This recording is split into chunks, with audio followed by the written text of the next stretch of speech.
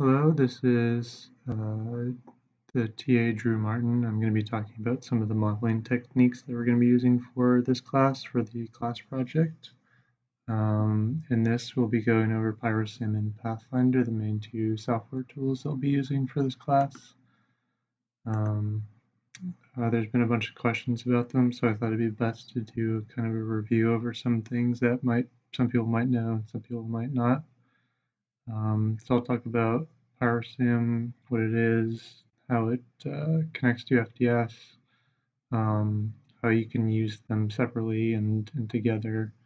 There's already been a couple of topics that have been covered that you probably used for building your models for the previous assignment. So there's just a couple more that we'll touch today, such as importing more complex geometry in different forms, some of the meshing things you can do, how we can use remote computing to take the burden off of your computer, and using some alternative tool techniques.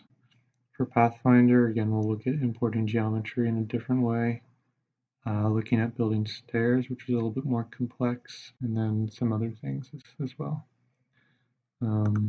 So there's a lot of other resources that we've identified for you.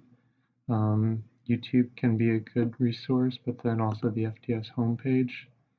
So if you just go to the Echo 360 class capture tab, we have the tutorials by Brian Klein, which pretty much should guide you through how to build these models. There's a lecture that I gave a couple years ago, and in between those two, that should give you a pretty good overview. However, Thunderhead has posted some videos to their YouTube page, getting started, importing files, how to add stairs. There's a number of different tutorials that you can look at here. Similarly, PyroSim also has a number of different materials here that you can use, and they have some more kind of advanced techniques as well. So the underlying kind of software that PyroSim uses is called FDS, Fire Dynamic Simulator. PyroSim is just a preprocessor for that. You can use it to better look at and organize the geometry that you're going to be modeling in a more visual fashion inside the GUI. However, FDS is really the software that does the computational fluid dynamics modeling portion of it. And you can just go to their website and find a lot of resources here as well. You can see that it comes in Windows, Mac, or Linux, or you can download SmokeView by itself.